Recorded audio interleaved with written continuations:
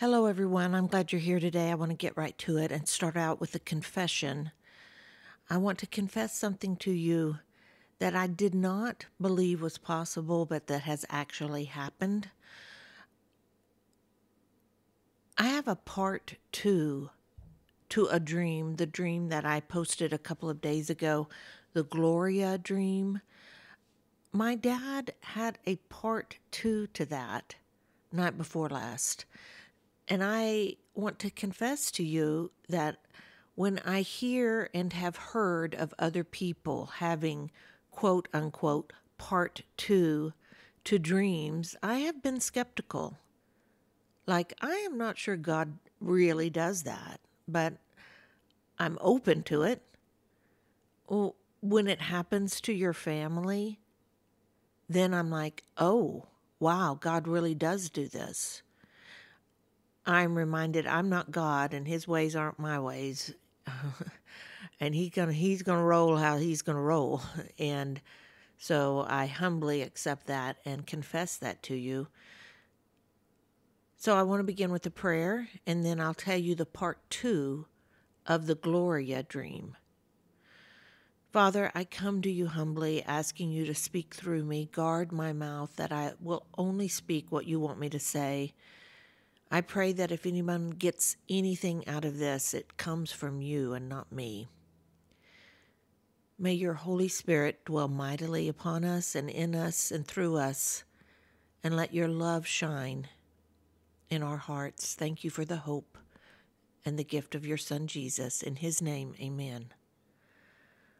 All right, part two of the Gloria dream. The Gloria dream, I believe I posted on July 30th, I would bet. It says Gloria at the end of it, so you'll be able to see it.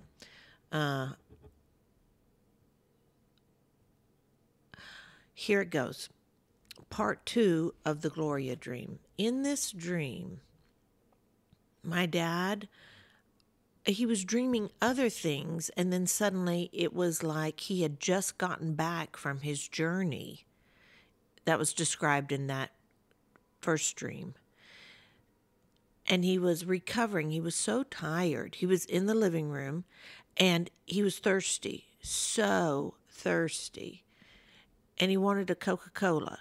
Now, in the South, or where we live in Texas, when we call everything that's carbonated a Coke.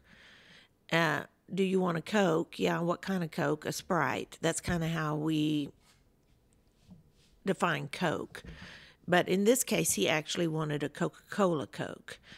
So he asked my mom, do we have any Coke? And she said no. And he said, I just don't, something is wrong. Something is wrong. I'm so thirsty.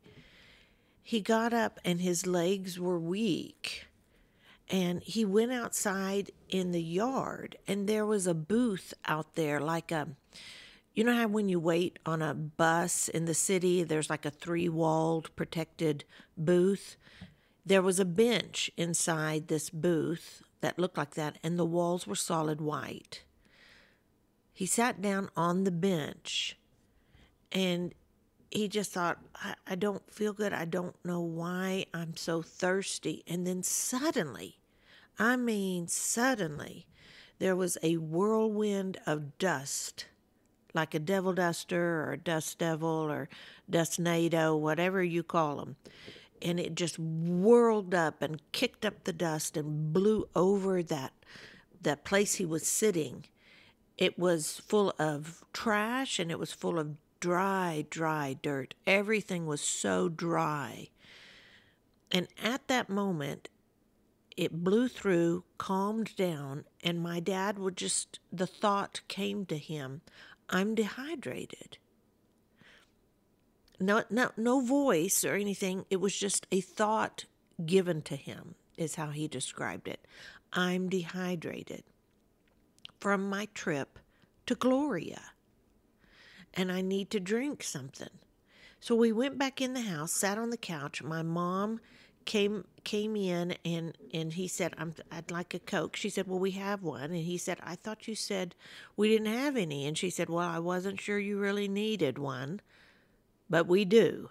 So she went and got him a Coke, a 6-ounce bottle of Coke, and he just drank it all in one gulp.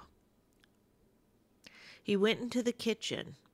That's where he actually drank the Coke. He walked into the kitchen, drank the Coke in the kitchen, and then refilled the Coke bottle with faucet water. He went to the sink, turned on the faucet, and drank a bottle of water. Then he filled the bottle again, drank that whole bottle of water, and filled it again and drank that. So 3 times he refilled the Coke bottle and just guzzled the water, and he thought, I'll be okay now. I'll be okay.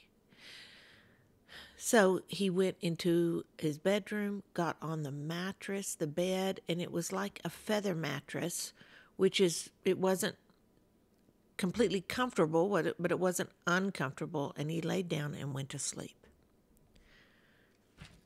From this dream, this second part, and I don't know, maybe there's going to be a third part. I really don't know.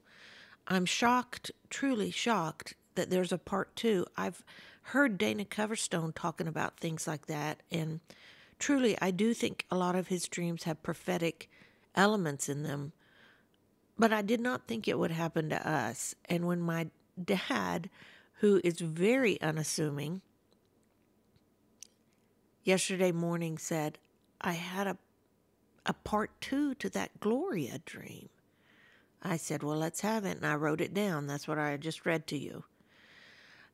The things that stuck out to him as the dreamer, which I think is important to take note of, is it was like desert. Everything was dry. Everything was parched, including his throat. But you don't have a devil duster or whatever you call those. You don't have a whirlwind of dust without the dirt, topsoil being dry. Right now, in our part of the country, there are 4 or 5 devil dusters on the horizon outside my window all day, every day, and twice on Sunday. So that dryness speaks something and means something. I think the fact that there were 3 walls around him that were white in that booth, I think probably represent Father, Son, and Spirit. I think that after the power of the wind, which is spirit, blew over him, he knew what the problem was. He was given the knowledge, I'm dehydrated. And he was also given the ability to solve the problem. So he went to the living room, which is where we relax with family. And I think different rooms of the house in dreams mean different things, or can mean different things. In the living room, that's where we rest. That's where we relax. When he went into the kitchen is where food is made to sustain us. And often, I believe when our dreams take place in the kitchen, it's an element of you will be sustained, you will be provided for, you will be fed spiritually or physically. So the fact that he drank those drinks in the kitchen is an element of hope. You're going to be provided for. And once again, water. In the Bible, especially when Jesus is talking to the woman at the well, I will give you living water and you will thirst no more. I'm wondering if that is tied into this dream. And he had 3 drinks of water, which 3 would be the Godhead, but Father, Son, Spirit, the Trinity. That he is filled with that. We will be filled with that during the drought, during the dry time, during the hard times that might be coming or might be here already.